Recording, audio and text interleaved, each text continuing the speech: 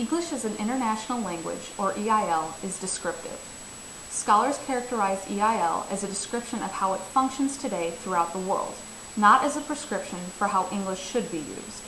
Approving the learner's equal right to take advantage of this international tool, it directly deals with how people use English to maintain their relationships. As a result, the arising of different varieties of English is naturally expected.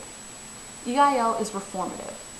EIL can be justified as a natural reaction to the drawbacks of the previous approaches.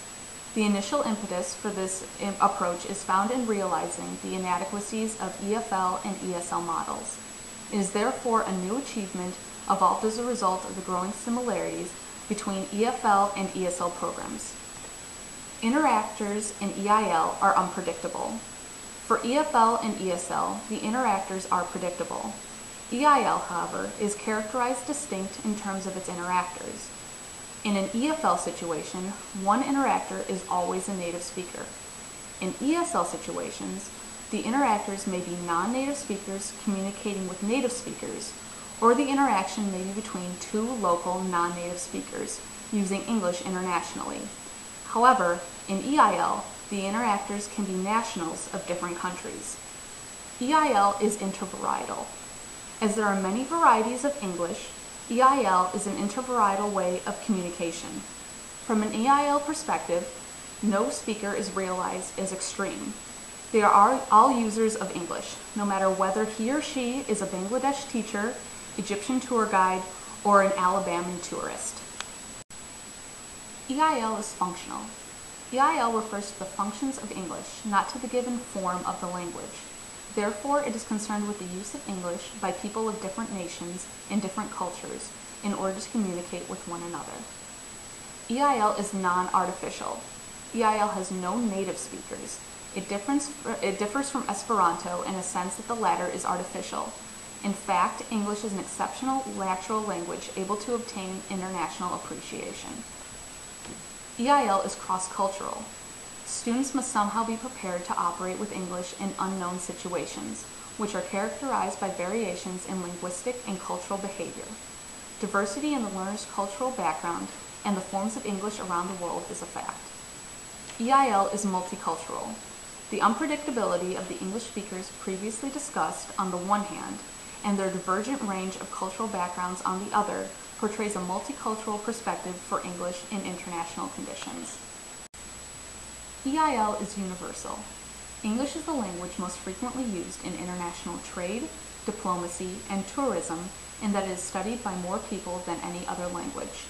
This seems to be an appropriate edge to argue that English in international settings does not belong to any one group of people.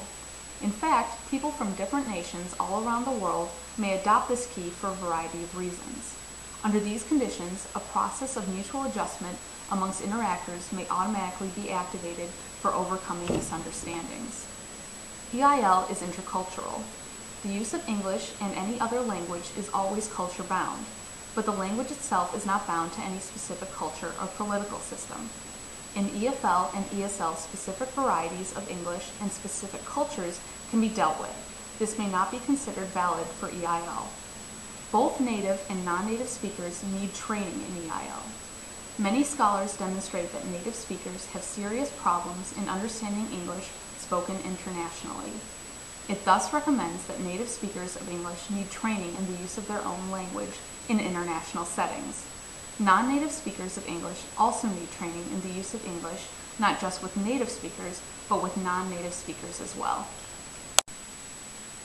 In short, moving in the direction of EIL, we must rethink several assumptions. As a globally spread language, English should no longer be considered as a property of its native speakers. It has already grown into a world property. Likewise, language learners might not be considered as mere consumers of this Anglo-Saxon tradition. With no attempt to de-emphasize the national practice of English for English-speaking countries, the international function of English is thought to be a different aspect, which deserves particular attention. The existence of different varieties of English warns us against the danger of limiting the scope of practice and learning to certain limited varieties. As far as culture is concerned, due to the diversity among native speakers on one hand and the heterogeneous population of non-native speakers on the other, the culture of native speakers can no longer be imposed.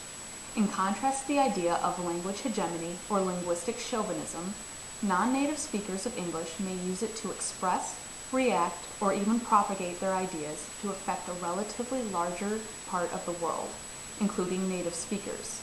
The increasing trend of globalization may indirectly make us take immediate measures to live up to the demands of the oncoming era, one of whose basic demands is the ability and readiness to communicate and understand via an international language. Thus, it seems urgent that individuals in all parts of the world be adequately equipped with this effective tool as soon and as much as possible.